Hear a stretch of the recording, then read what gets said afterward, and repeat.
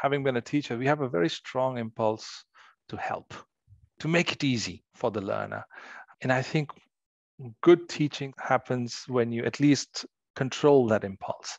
The bulk of the cognitive effort has to be on the learner. Your goal is to help the learner to make progress along the path. People in real work, people get frustrated all the time. Things are uncertain, things are new. If in school we only provide students with very curated experiences which do not help make them fail or get frustrated, then they will never learn how to deal with these kinds of emotions and feelings. Being frustrated, struggling are normal things. In fact, if you're not feeling those things, that means you're probably not learning.